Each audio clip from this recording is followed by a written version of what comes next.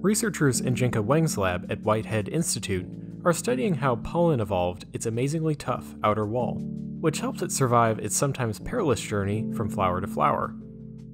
Unlocking the chemical structure of pollen's outer shell could provide the basis for creating new super tough materials.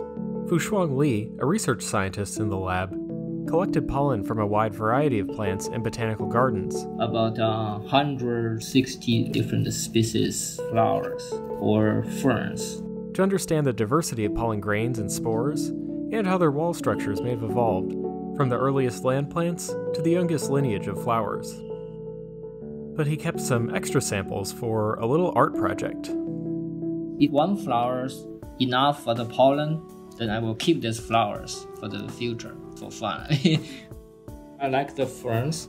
I think they're beautiful. You just pack the fresh tissues for weeks. Then when it's dry, you just laminate it. Pretty easy, but I think it will last very long time. Those ones from last year, color is still very good. This season, Fushuang plans to send these pressed plants as gifts to people who help him collect specimens. But it's not the only pollen artwork he's made. By mixing pollen grains with resin, molding it, hardening it under a UV light, and sanding it down, Fushuang made pollen-based rings.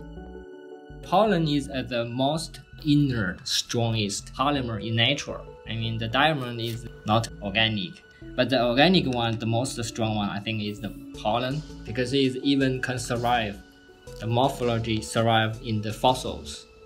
And then the earliest land fossils actually is most of it's coming from the spores.